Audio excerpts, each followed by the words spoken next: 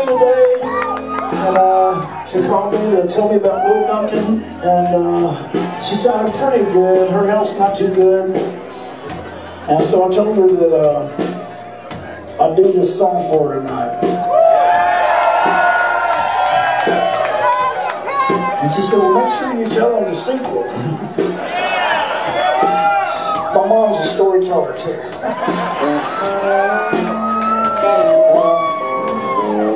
My mom is engaged to a really nice guy named Jim, who she met on Match.com.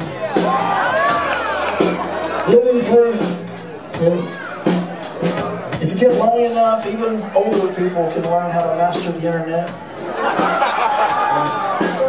It's true. And they're living in Arab, Alabama. I didn't mispronounce it. It's Arab, Alabama. And I still haven't been there. So I'm going to do this song for my mama. This song set about 22 years ago this summer, back when I first moved to Athens, Georgia. So when my mom and dad got divorced, my mom was so miserable and unhappy that she locked herself in her bedroom and she didn't come out for 6 years. In my mom's bedroom, my mama, she did have 3 TV sets like Elvis. And on top of each one of those TVs, she had a VCR for recording all them shows she wasn't watching. And for 6 long years, she stayed locked in her room, drinking vodka and milk, reading the National Enquirer and the Sun and the Stars, flipping them channels. And then my sister graduated from school and the child support ran out, and my mom was forced to go out and get a job. And I know I don't have to tell you, it's a mean goddamn world out there. For a 50-year-old woman without no college education, and my mom, she had to work one shit job after another just to pay the rent. Until finally, fate or something led her to a place called R&D Trucking in Florence, Alabama. And they hired my mom as what they call a truck yard. And every Monday morning, she'd come in and holler out them truck drivers' moms, and then they'd drive 50 miles without sleep or something. Her job was to catch them for the DOT, find them. And there was this one truck driver. His name was Chester. And Chester was the biggest, meanest motherfucker at R&D Trucking. Chester's about 350 pounds of pure muscle and gut. Chester had the woman Kim tattooed right there on his forearm, and legend has that one night in Vietnam, Chester killed 8 men in his sleep in order to escape from a POW camp. And now every Monday morning, my mom was calling that big sumbitch into her office and bitching him out. So finally one day she just snaps and she goes off the deep end, she starts yelling at the top of her lungs, and she says,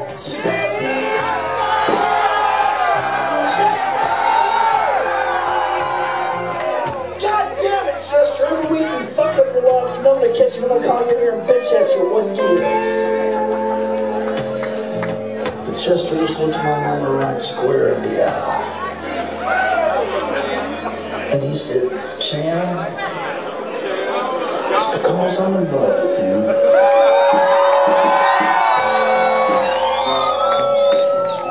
And the only way I ever get to talk to you is to fuck up my lungs, so you can call me in here and bitch at me so sweet. And 6 months later today, my mom and Chester, they ran off to a tattoo studio, and he had Kim changed to Jan. And then they went to a place called Pigeon Forge, Tennessee, and they got married. Sometimes people think I make this shit up. I don't make this shit up. And I just moved to Athens, Georgia that summer, and I didn't have no money to buy my present, so I wrote my mama this song as a wedding present.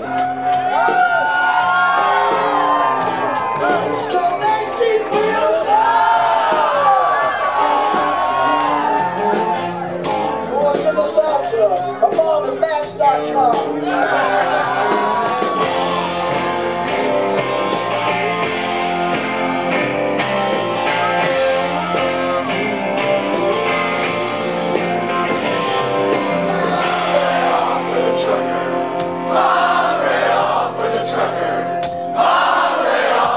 Trucker.